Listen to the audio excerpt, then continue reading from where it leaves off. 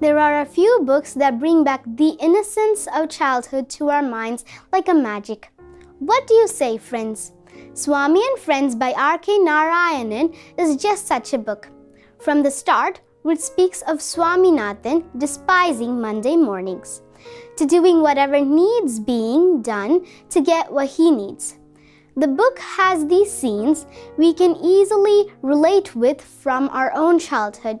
This book, I feel, can make us laugh and cry, bring back both happy and painful memories, and take us back in time through those memories.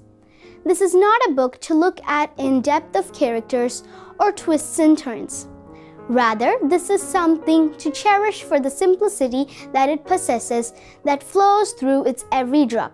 I would highly recommend this evergreen Indian classic as a must-read book. Sashwantika for you!